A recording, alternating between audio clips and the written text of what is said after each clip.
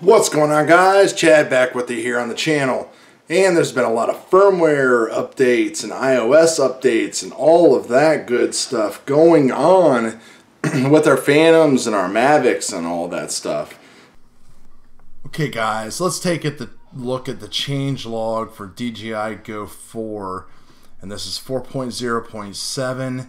This is what you will want to use with all of the newest firmware updates that just came out for maximum compatibility and success.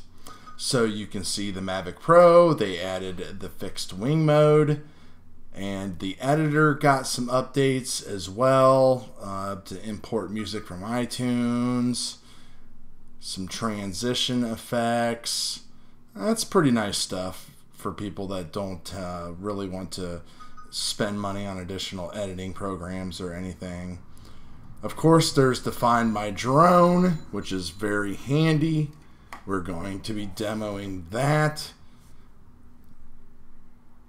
Warnings for return to home altitude and one tap return to home function. Added a function to verify your purchase. Fix bugs that occasionally set off activation warnings, optimized return to home warning in flight restricted zones, and optimized unlock feature for authorization zones, which we will cover that as well.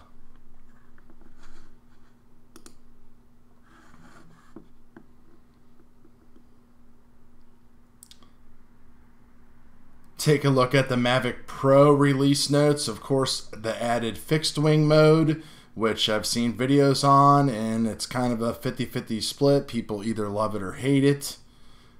I think it's pretty neat, and it's going to lead us into the Spark being, I think, more of a, not a racing quad, but a more maneuverable type of machine. Battery level low warning, able to turn off that for the controller. Optimized dual remote control version, optimized no-fly zone, return to home and unlocking, improved playback performance, improved default colors for DNG files. That's pretty neat. That's nice. Anytime the Mavic Pro camera gets an update, that's always cool. And optimized gimbal auto calibration. That is awesome as well.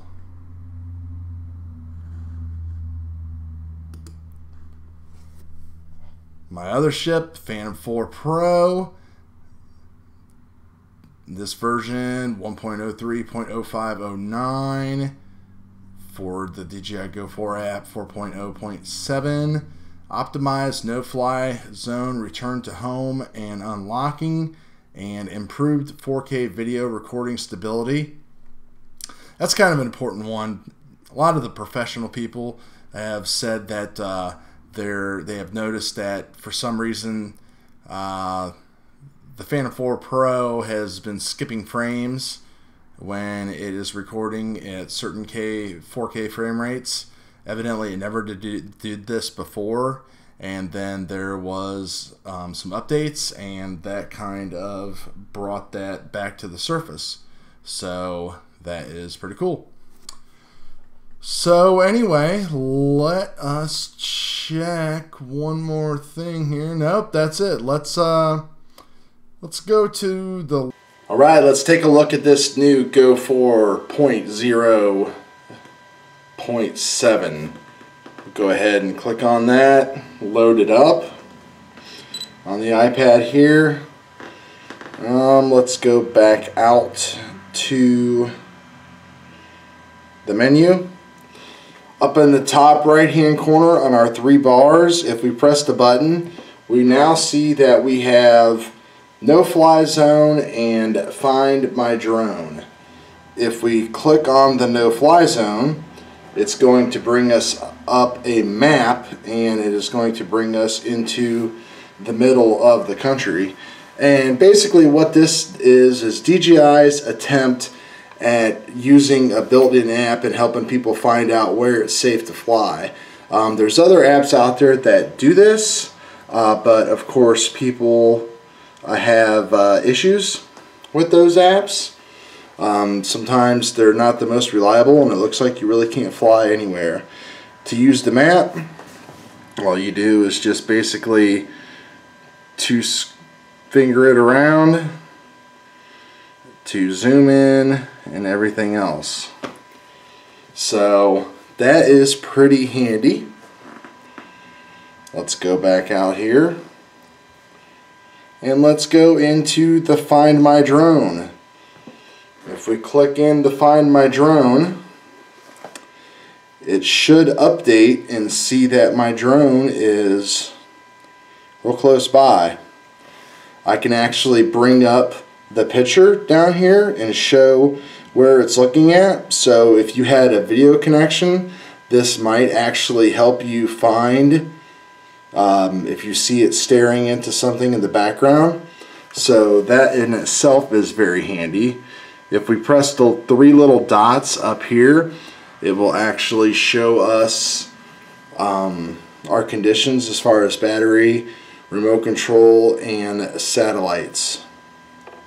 If we actually click on the icon right there, it will actually bring up the coordinates where it is at, and we can also enable the LEDs, which I'm looking at mine right now on the table and they're flashing, and we can press ESC beeping. So as you can hear, it's very loud in the background. So that's pretty nice. That would be very handy with some of my mini quads. So we'll turn that off.